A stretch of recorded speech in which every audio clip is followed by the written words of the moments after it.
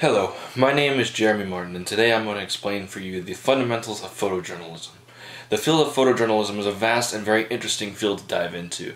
The ability to tell stories and show examples of powerful imagery is a talent that must be mastered through not only instruction, but with the guidance of trained professionals. However, once mastered, this field can take you places you had never thought possible and open new horizons for your journalism career.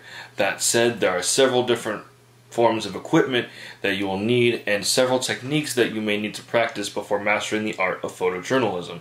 So with that, let's get started. First off, you're going to want to use either a DSLR camera, or if you are allowed to, particularly if you're a student more likely, you could also use the camera on your iPhone. Modern day phones have amazing cameras that in some cases can mimic the abilities and various properties of an actual DSLR camera. Here are several proper examples of strong images taken by photojournalists throughout different periods of time. Each one of these images tells not only an impactful story, but a very strong one at that, within its nature, its content, and the way it was crafted. All of these images have also gone down in history to be very famous images within the area of photojournalism and within photography in general. So I've been studying journalism for a few years now in college, and I actually have done quite a bit of my own work throughout my college career. We've been shown several different pictures, such as the ones that you just saw, and other pictures that were taken and been well known throughout the history of photojournalism. That said, I have not only did photo work, but I've also edited photos and, balanced them out, things like that, throughout my entire college career. That said, here is some of my own work.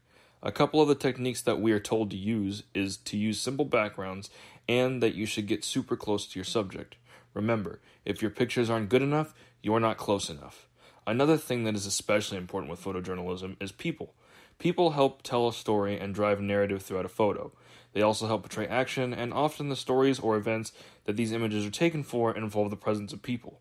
Therefore, people make photos stronger and help in the efforts of telling a good story. All in all, photojournalism is a very important part of the field. The ability to tell stories and convey a message solely through imagery will not only improve your writing, but your overall resume within the business.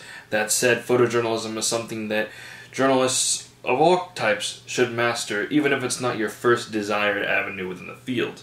So now that you know some of the equipment you'll need and the techniques to use while you're going out and shooting pictures, get out there and have fun. Happy shooting!